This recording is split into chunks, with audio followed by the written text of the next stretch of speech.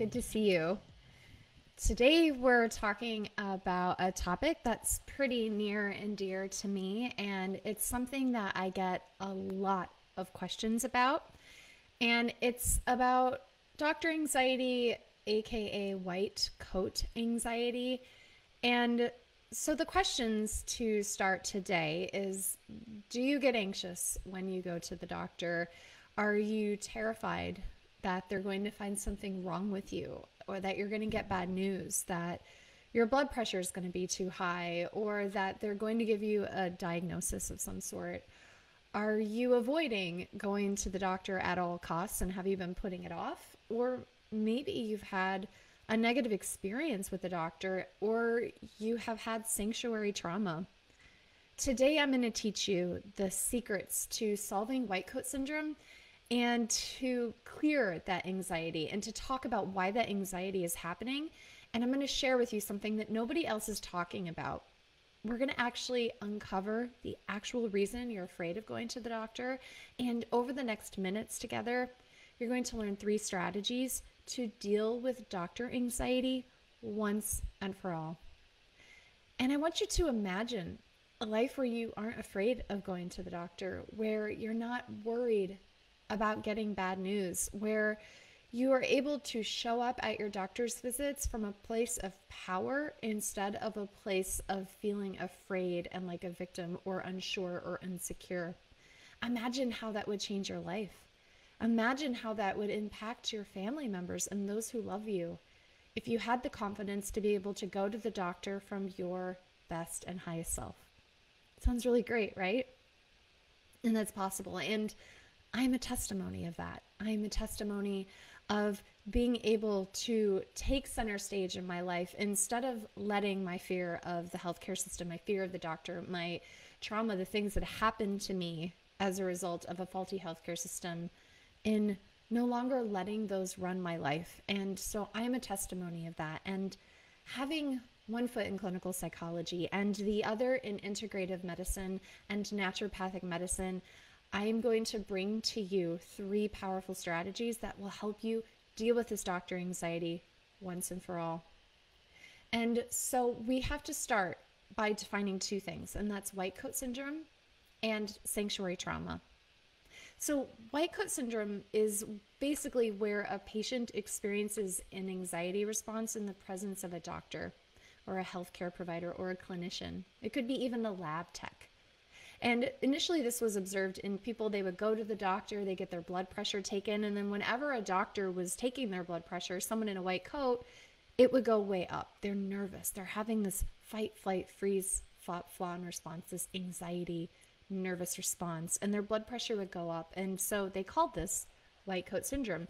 And we're seeing, as we grow in our awareness of this patterning, is that it could be more broad. It could be anything from my blood sugars are going up in the moment, or I'm crashing in the moment and I feel sweaty and nauseated and scared, or I feel restless or tingly, or my heart is throbbing, or some people, they get anxiety or they get diarrhea or they get pains in their stomach and their gut or their muscles, their necks and their shoulders when they go to the doctor. And it's all a mechanism of the same thing.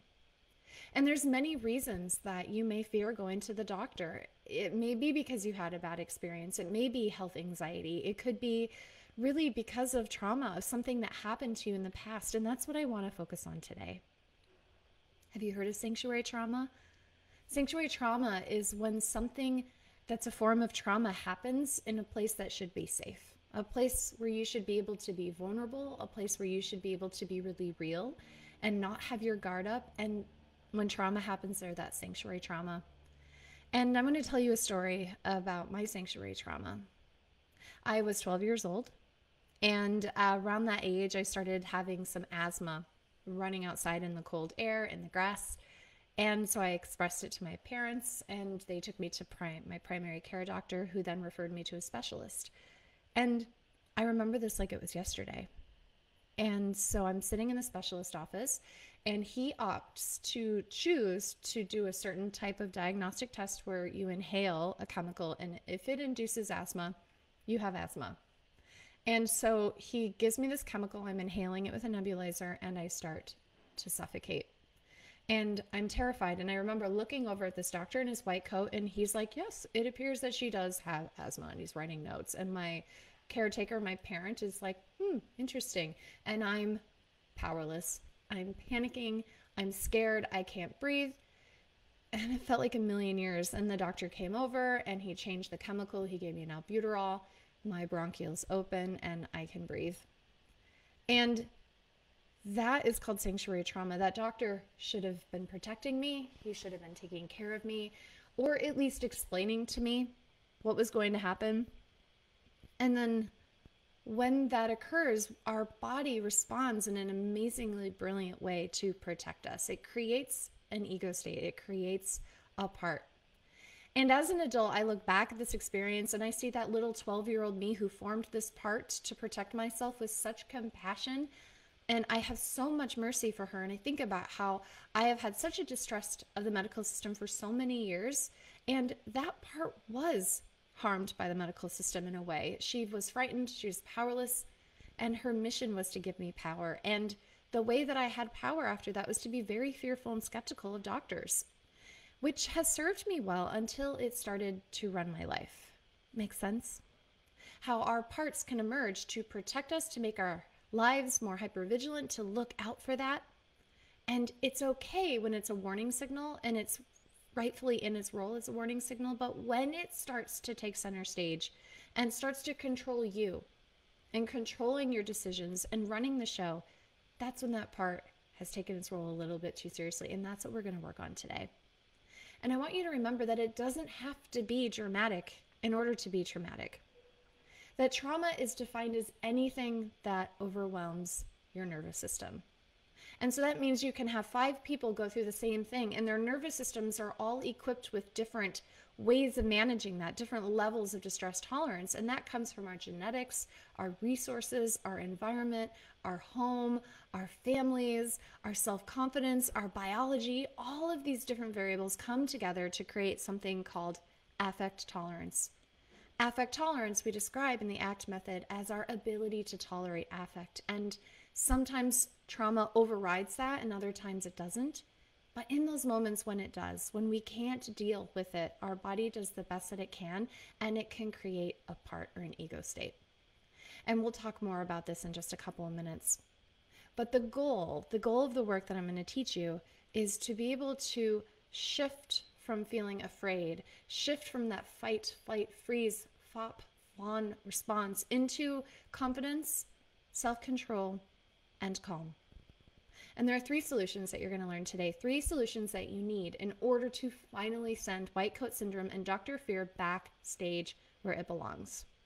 And that's doing parts work, role reset, and empowered communication. So we're going to explore these more together today. I also want to let you know that at the end of this, at the end of what we talk about today, I actually have an exclusive offer that I want to share with you, and it's free. And so stick around because this is just a toe. It's a toe in the water of stuff that works. So stick around. I promise you're going to love it. Okay, so parts work. Let's dive into that. When we show up to the doctor, we are bringing our presenting self, our now self, and all of our past selves. What does that mean? And this is the foundation of the study called Parts Work. And Parts Work recognizes that all of our current experiences are impacted by our past experiences, whether it's positive or negative. Our life events creates a lens through which we see the world and interact with the world. You may have heard of this referred to as ego state, which was developed by psychotherapists John and Helen Watkins in '97. This was 10 years after Francine Shapiro came out with EMDR, which is eye movement desensitization and reprocessing. And Shapiro was blowing the tops off of the research in how amazingly effective EMDR was at helping with trauma, at helping with anxiety, at helping with depression. And ego state and EMDR marry together in an incredible way, which you're going to learn today. Let me share with you an example. Have you ever felt anxious or sad or even physical symptoms, but you didn't have the words to express why you felt that way? It's just the way you felt, right? We know that there's a strong link between the mind and body, but sometimes we just can't access the words to take us from the body into the mind where we can process it and understand it and deal with it. And as you can imagine, this is where cognitive behavioral therapy and talk therapy really falls short. The counselor, the person you're speaking with, asks how you feel. Is it logical? How you want to change how you feel? And you don't know. You just shrug. Talk therapy leans on logic, and sometimes our emotions are outside of logic. Sometimes they're outside of words, and they're just pure sensations. Have you ever had that happen where you don't know why you feel the way you feel, but your body is just on all cylinders, right? This is where ego state, this is where parts work can save the day. Ego state therapy and parts work therapy creates a linguistic bridge to help bridge the gap between the way you feel in your body and in your emotions to the logical centers of your brain so that you can heal. In other words, parts work gives words to your experience when you don't have them. So let's say I go to the doctor and I'm sitting in the exam room on a cold, sterile examination bed, which is covered with that crisp, white, cold paper, and I'm looking at posters on the wall of all of the health things that could go wrong. And a part of me, that little girl, that 12-year-old part of me, remembers white coat equals being forced to inhale chemical equals suffocation. That part associates doctors with danger. And even though I know logically now that I'm no longer 12 years old and I'm no longer back in that office and that it's not that doctor that I'm going to see and that I'm all grown up and I have autonomy, she doesn't know that. And so in an attempt to protect me and get me out of that dangerous situation, that 12-year-old, that part of the brain that doesn't have access to now, that doesn't have access to language, starts to provoke a fear response, right? So cortisol rises, adrenaline rises, my heart is beating faster, my body temperature rises, I start sweating, I'm poised to run, my muscles are trembling, my doctor, she may come in and check my blood pressure, and now it's increased. And so, of course, now I'm afraid there's something wrong with me causing my blood pressure to go up, and on, and on, and on. Does any of that sound familiar? Does anyone here relate to that? As you're seeing, underlying parts that have endured negative situations with doctors will continue to inform you of their experiences even years down the road. Their goals are to protect you. Just like hearing the growl of a hungry tiger in the woods protected our ancestors from becoming lunch, the growl of fear and anxiety is trying to remind you, hey, this is reminding me of something scary and I'm going to need you to listen up. And that's why the more we suppress anxiety, the more we ignore anxiety, the louder it gets. Are you with me? It may start as a little rumble, a little blip in our stomach, and it can build and build and build over time, whether suddenly or even over years, into some full-blown panic attacks, or maybe even rage attacks, or maybe even just despair and learned helplessness where you just feel like giving up. Have you ever felt that way?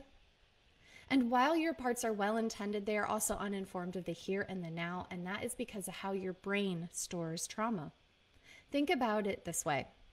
If your brain learns that hearing the growl of a tiger equals danger, it's more advantageous for your brain to interpret it as a current danger, so you continue to be afraid of growling tigers, or at least anything that resembles that, as opposed to your brain hearing that growling-like sound and thinking, oh, that's the past, right? So what that means is that your brain doesn't timestamp trauma. You have to timestamp trauma. And I have 2 free webinars that will teach you exactly how to timestamp trauma. I have one is called the 3-Minute Hack, and then there's the more advanced one called the Anxiety Freedom Masterclass. And in both of these, you're going to learn how to identify your part or parts that are holding on to the trauma, that are holding on to those past events, that are coming up and trying to protect you in well-meaning ways, but are running your life. And with these free resources, you will get the skills to actually heal that inner powerless child and take back your life. Being anxious doesn't change the past, it doesn't change the present, and it doesn't change the future, but it definitely changes your experience, right? Would you rather avoid, dread going to the doctor, maybe missing visits, or maybe you want to go to the dentist and you want to get dental work done, but you're so terrified of going to the dentist because of what ifs, or maybe the white coat, or maybe It's not logical, and it's just in your body. And every time you try to make yourself go, you fall into despair or panic or grief, right?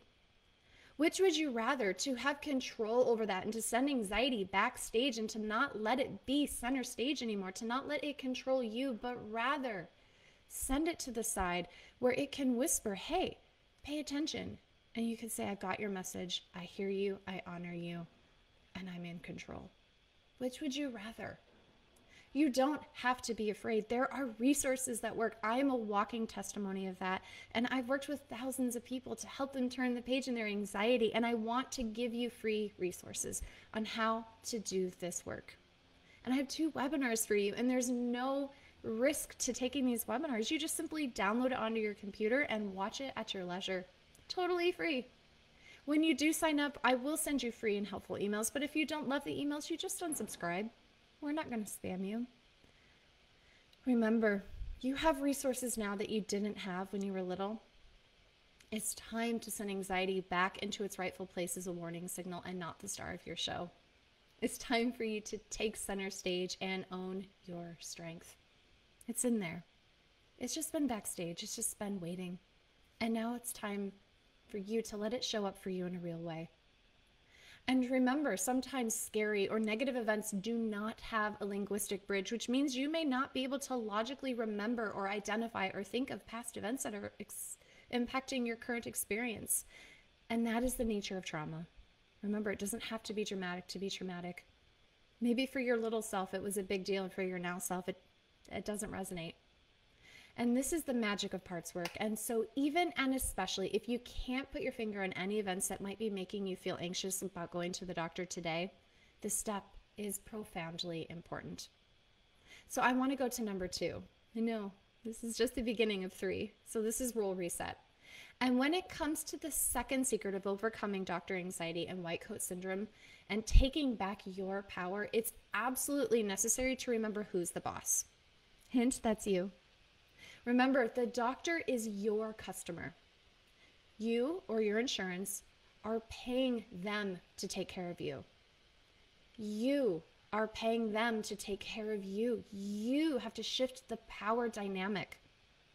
There's this hierarchy that drives me crazy in medicine, where the doctor is seen as the holier than thou, most amazing, high, wise, all-knowing clinician. And I come from that culture, and I want to help you break that down, because while, yes, your doctor likely knows more than you about how to take blood pressure and run tests and differentially diagnose and all of those things, that's why you see them, right?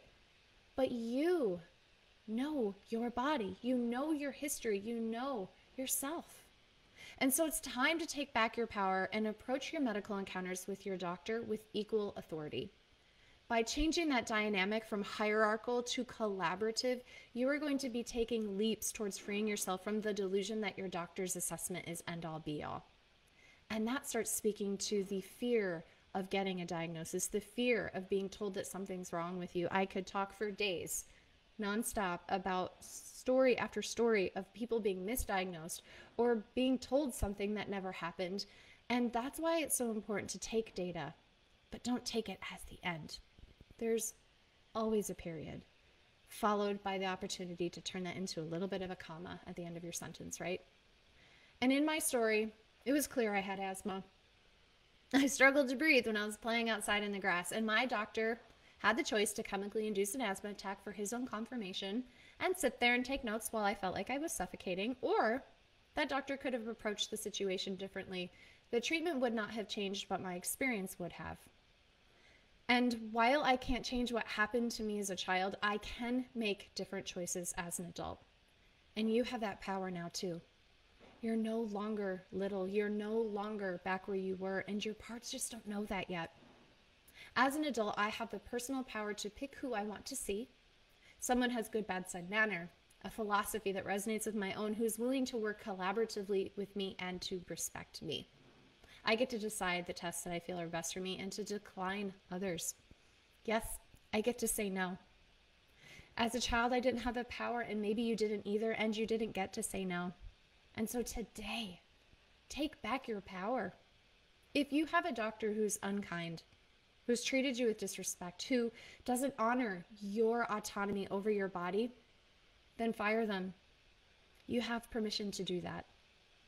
I hope you hear me as I say this. Are you listening? You have permission to fire them. You're worth finding the right fit, especially in a society where telehealth has opened the doors to accessibility to doctors that are outside of our community borders. Your options are now better than they have ever been. Don't settle. It's time for a role reset. It's time for you to take center stage and to make sure that your doctor is your co-star. So the third one, this is empowered communication skills. And this last step is described in the House of Boundaries in the ACT method, and I want to teach you about the CABLE criteria. CABLE is a mnemonic that's considered necessary for you in engaging in relationship in a healthy way with somebody, both personally and professionally. CABLE stands for communication, boundaries, listening, and empathy. So let's start with communication. Your doctor needs to take time to communicate to and with you. Notice I said to and with. It's not just one-sided. It needs to be collaborative, right? So communication also involves nonverbal communication. Is your doctor multitasking while talking with you? Are they typing on their computer and staring at the screen? Are they even facing you during your visit? I've heard stories from my patients about going to their doctors and their doctor is just facing the wall so they can type on their computer and they're not talking to them at all. It's not effective communication, and it's definitely not honoring the patient-doctor dynamic, right? You deserve someone who can communicate with you and who uses good bedside manner and good nonverbal communication to show you that they care. So that should be a criteria. The second is boundaries. Boundaries are necessary. In my childhood story, the doctor wanted to run a test, and if my adult self had been there, I would have questioned the doctor and said, absolutely not happening. And a doctor who respected boundaries would have respected that. Sometimes we put up a boundary because we need more information. And so if you're feeling resistant, if you get what I call yellow lights, inclinations that you need to slow down and not move forward so quickly, the good boundary is to be able to express that doubt and to ask for more information, and a good doctor will give you what you need in order to feel comfortable, whatever direction you go.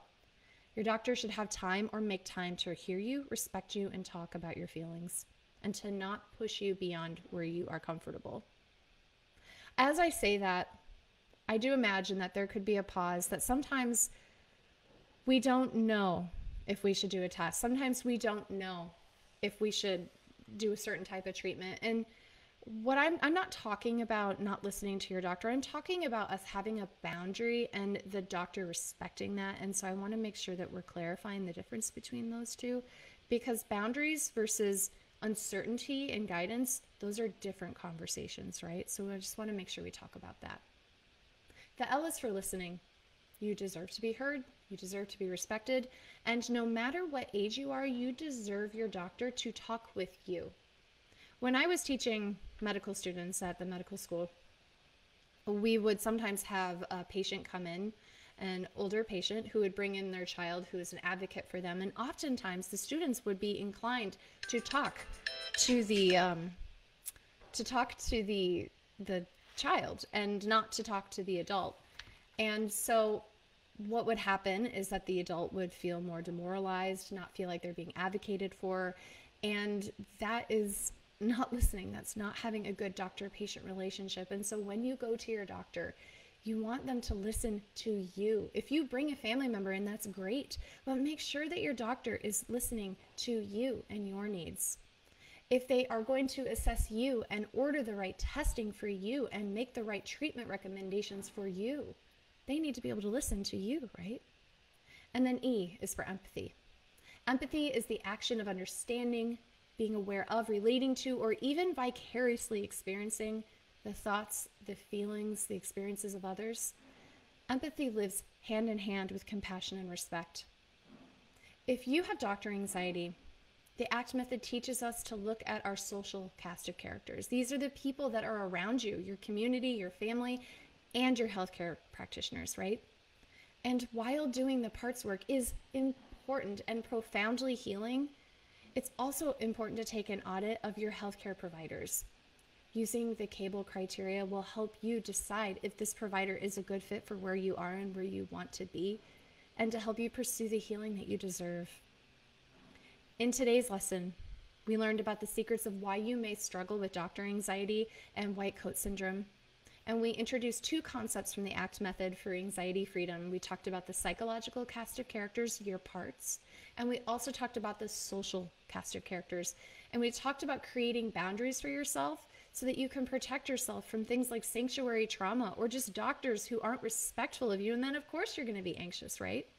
We talked about changing the experience from a hierarchical model to more of a collaborative model. Your doctor gets to be the medical expert, and you get to be the expert of you. This stuff is powerful. And for a limited time, I'm offering 2 teaching sessions totally for free. This is the first, the 3-minute hack. While it teaches you to quickly dive into your parts and saves you a lifetime on a clinician's couch, you can do this from the comfort of your own home. And we also have the Anxiety Freedom Masterclass, which is an advanced way of diving in and doing this work. And so I highly encourage you, if you have health anxiety, if going to the doctor gives you dread, if you're tired of anxiety controlling your life, take advantage of these free resources. There's literally no risk. If your anxiety is impacting your loved ones, if fear is causing you to avoid facing a health issue head on, give yourself the opportunity to try something different. Take these free webinars. They're completely risk-free, my gift to you, because my 12-year-old self needed this, and I expect that maybe some of your little selves and your now selves do too. I've been there. I get you. I honor you. I empathize with you. And with my experience in clinical psychology, my other in integrative medicine, know that I've got your back. I've changed my own life, and I've helped thousands of others change theirs. Will you take the risk-free opportunity to change your own? Check out the free resources today. Babe, you're worth it. Thank you so much for being here. We'll make sure to put the information in the below, and I will definitely talk with you next time. Thank you so much. Bye.